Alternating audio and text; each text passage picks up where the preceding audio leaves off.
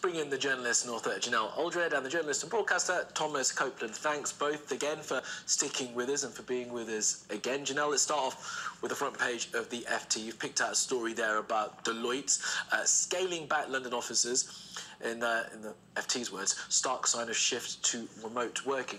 Deloitte's one of the Magic Circle, Big Four rather, of accountancy firms. So why have they decided to scale back office work? It seems that most of their staff have decided they don't want to come in more than twice a week, and I don't think that's unusual in this well, not post-COVID, but post-lockdown world, where actually a lot of people are deciding they quite liked remote working and the freedom that it gave them to, you know, work from home, be in more comfortable surroundings, and also not have the commute. So they've lost over 400,000 square foot of real estate space in central London, and of course this does then create another issue for developers and also estate agents who work in these spaces. But it's also worth noting that they've done the most radical cutback of the Big Circle, or the Magic Circle, the Big Four, than others. People haven't gone as far back. But with all of these, there's no job losses. This is just about a working issue. And actually, most of them are saying they have a higher headcount now, which is why they're not reducing the office space to nothing. There's more people, but more of them will be working from home more often. I've enjoyed working from home. Who wants to get on the sweaty tube in the morning? Not me. You know, I should have a massive screen in my home, so I can't work from home. Thomas, what about you? I mean, what do you think about this work from home move? Well, I mean, listen, I think, you know, the UK has a really big productivity problem. It's one of the areas in which we're the lowest in the G7, tied with Italy. So the evidence seems to point towards the idea that this sort of hybrid form of working is good for productivity. That's good for the economy, all happy. Where I have some slight concerns is I think working from home really works if you're a little bit older. Maybe you've got a family at home, you've got a nice house, you've got good Wi-Fi, you're living in a house that you own, or perhaps your family is in, you're not sharing with other roommates. Where I think working from home is not nearly as attractive as for young people who are starting into a new industry. Often, and I don't know about either of you, often the way in which you learn early on into an industry, into a career, is those quick questions at the water cooler. It's quickly being able to ask a peer, a colleague, maybe even your boss, a little tip, something that you don't want to have to schedule a whole team call in order to delve into. Those kind of relationships that you develop in the office or wherever your place of work is at an early age are ones that are really valuable. And I think one of the damage, not only is it bad for young people in terms of those early stages of developing in a career, I'm also slightly concerned about the idea of big companies essentially outsourcing a lot of the costs that they would typically provide to young people who are already in places like London really struggling when it comes to rent. So, for example, it would have been the case that a big company like maybe Deloitte or any other one would have provided Wi-Fi, obviously, in the office. The lighting would have been paid for in the office. The heating would have been paid for in the office. Health and safety regulations in the office. There might have been a coffee machine in the office that you could use. All of those things would have previously been covered by the company.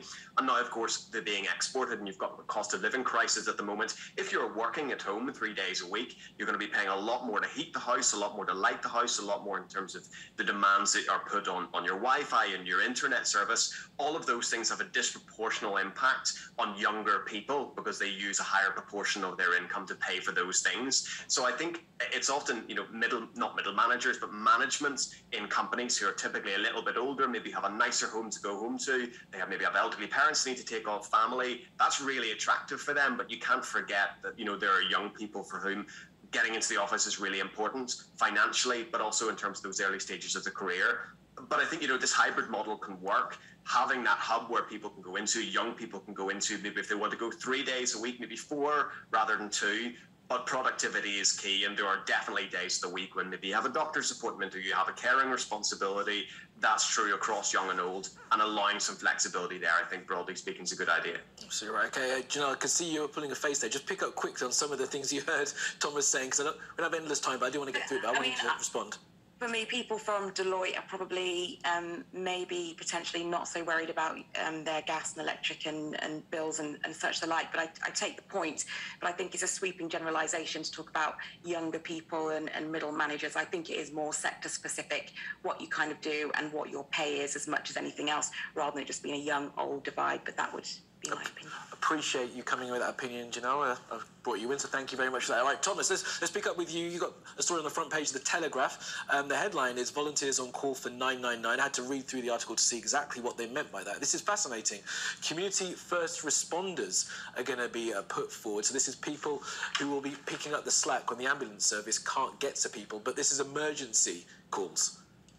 That's right. It's a sign of the times. Volunteers, are being sent to drive 999 patients from home to the hospital. This is coming from the London Ambulance Service. Senior doctors across London warning of what they call, quote, staggering delays in terms of getting ambulances to people into A&E. This is the first time. Volunteers have been a part of the health service for a longer period of time in a variety of forms. This is the first time that volunteers will be used for emergency and ambulance cases. But already it's been fairly clear for people who've been watching the kind of pressure that in particular emergency care has been under in the UK. This article talks about how, whilst this is the first time that volunteers have been using, the ambulance service has, as a policy for an extended period of time, been paying for taxis to take people from home to the hospital in cases of emergency. Now, in fairness, these volunteers are only being used for, I think, what they call class 3, stage 3, level 3 types of patients, and that means that they're the ones for whom there's about a 2-hour window in which it's important to get to the hospital, so just a little bit more time. But across the board in London and the rest of the UK, the waiting times for A&E, the waiting times for ambulances are at record highs. I know in Northern Ireland, for example, this has been really big across the media as it happens this week. There's been a huge amount of discussion about delays in terms of A&E, in GPs as well.